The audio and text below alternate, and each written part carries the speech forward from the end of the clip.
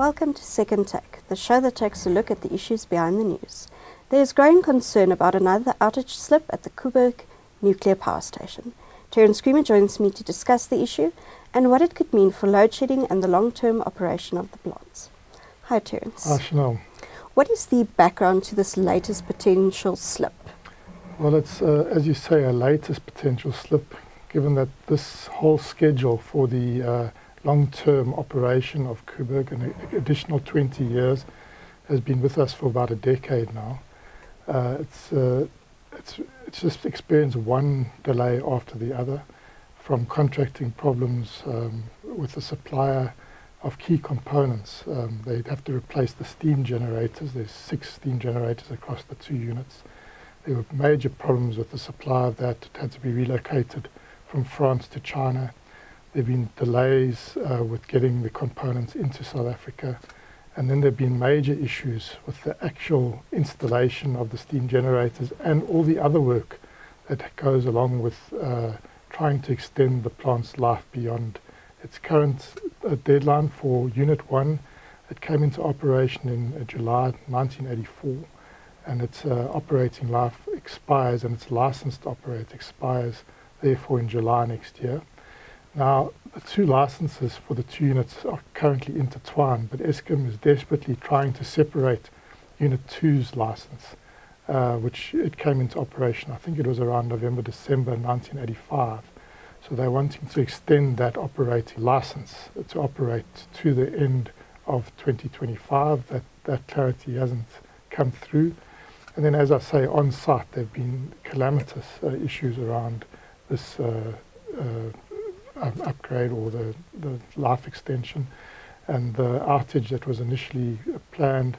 When the contractors came onto site, they realized the containment buildings for these some of these components will be radioactive. The containment buildings weren't prepared, so it's just been one thing after the other, and now we hear that there's another potential outage slip. This outage for Unit 1 started in December. Was supposed to be completed by early June. That was the initial schedule. It was then, I think around March, there was an indication that that date was not going to be feasible. There had been a slip, and that it was going to then take until probably around September, which would be about a month before Unit 2 would have to be taken down for its long-term outage, which was also going to require this steam generator placement. So there's no confirmation yet, but the Minister of Electricity is going to be meeting with Koeberg leadership this week, and it seems that the outage may go into October, which means that Unit 2 will have to be brought down probably for its big outage and its refueling. And therefore, while we haven't had 920 megawatts from one unit of Koeberg this whole year, which has been our most load shedding intensive year, we could actually have a situation where both units are down simultaneously from October for a period. That means that the full 920 times 2 will not be available. So it's been a number of straws that are breaking this camel's back, but this is a very difficult situation, and we know it comes when South Africa needs all the energy it can get. What risks does it pose to the system? Well, the immediate risk is to, having both units out, so over 1,800 megawatts out, means that there's obviously a potential for higher stages of load shedding. That's sort of 2 stages of load shedding if we take it like that.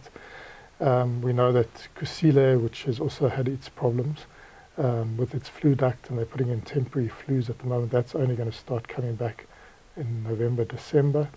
So that could leave us with a period as we enter the summer maintenance period. So we're coming out of winter now, which has been better than people had expected because there were warnings of stage 8. But as we enter the summer months, Eskom starts ramping up planned maintenance. And if that coincides with Koeberg being out and Koeberg not yet returned to service, there's potential for gaps. So there's immediate risk of higher levels or greater intensity of load shedding. But there's also a risk, particularly for the Western Cape, because the the Koeberg nuclear power station offers a number of grid services to the Western Cape, which is far away from all the other power stations in the system other than the open cycle gas turbine. So it does place Western Cape at something of a risk if both units are down. It's not, it has been modelled and it has been shown that this grid is operable without Koeberg, but it adds potential instability to the Western Cape regional grid because it relies then very much on the transmission backbone from the northeast of the country, from the coal-fired power stations taking electricity down to Eskom, to that load centre, and not having anything that close to the load. And also it offers other grid stabilisation services to the system operator. So it poses some risk to the Western Cape in particular. So all in all, it's really it's not a positive development. What risks does this pose for the potential 20-year life extension at Koeberg? I think this is a big question now. It was a debate as to whether Koeberg should be extended, but that decision was made, and it was made some time ago. And at that stage, the budget was around 20 billion, I think. There's no way it's that anymore. It's much more than that. We don't know what the final budget is. We know that having Koeberg down for such extended periods during this very load shedding intense period and adding sort of 1 or 2 stages of load shedding, it also has added costs of unserved energy. So the cost of this program, the multiplier costs are quite significant now. But I think that sort of decision has been made, and Eskom wants to keep Koeberg operating for another 20 years. The issue is that it's a highly regulated industry. Every box just doesn't only have to be ticked, it has to be verified. And there's a regulated process for this long-term operation. They've got the national nuclear regulator overseeing this. Eskom submitted its long-term operation safety plan. The nuclear regulator has to report back to the public, and I think they'll be doing that next month as to how that's going. But these slippages and outages are taking it very close to the edge of its license expiry date. And already Eskom's saying that as soon as that license expires in July next year for Unit 1, because they're still trying to separate the 2 licenses between Unit 1 and Unit 2, there's going to be another long-term outage for Unit 1. And I think the implication for me is that they haven't got through all the different issues that they have to, besides the steam generator replacement, which is the major component. And apparently on Unit 1 that is now in place, they're all installed, the welding's underway. But there are other issues that have to be dealt with before the regulator and even the international authorities feel that this is safe to operate. So it looks like they're going to operate it for a period and then they're going to take it down again, probably to get all these other issues ticked off or signed off. So we'll have, again, Koeberg out, or at least 1 unit out. And if Unit 2 doesn't get its extension to its license, and the regulator says, no, your license expires in July next year and not in November 2025, well, there could be a situation where we don't have both those units next year. So I think it does pose a risk. I think there's a commitment to getting this over the line eventually, but there's going to be a period over this year and next year where at least 1 unit of Koeberg will not be operating for most of the year, of this year, and that we know that already. We could have a period later this year where both are down, and then we could have a period next year where 1 or both are down again, depending how well advanced the Koeberg team is in getting this project over the line. But from where I sit, it doesn't look like they're going to be ready for the sign-off of the long-term operation next year, and they're going to be further long-term outages to get all those other issues dealt with.